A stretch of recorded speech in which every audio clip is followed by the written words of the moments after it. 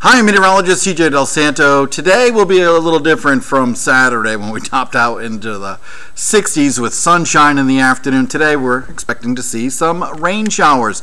Let's take a look at the hour-by-hour forecast. Now here we are at noontime with lots of clouds around. We'll see maybe a couple of showers around midday, but more widespread rain showers arrive. I'm thinking after 3 o'clock and continuing into the early evening, winding down between 7 and 9 p.m. And then skies clear out overnight. It'll be fairly breezy as well. Overnight lows will be in the 30s, so we're looking at cooler air to rush in behind that rain.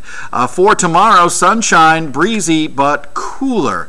We'll stay dry right through the entire day. So for your Sunday, looking at temperatures to climb into the upper 50s and slowly falling back in the afternoon with showers midday, more widespread showers, again, after 3 o'clock or so and into the early evening. For tonight, we'll see the skies clearing out. There are those colder temperatures down into the mid-30s. And with the winds that'll be in place, more than likely any moisture on the roadways will likely be drying up. So I'm not overly concerned about icing if you kind of had that in mind for late tonight. Now for Wednesday, we are expecting an ocean storm to pass off to our south and east.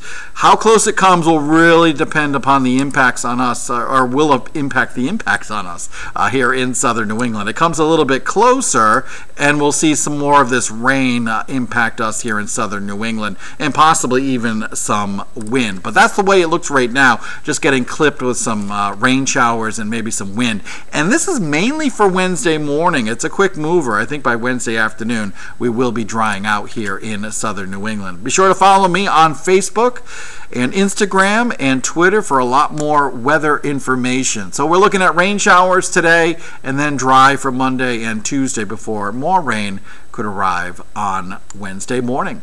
Have a great rest of the weekend.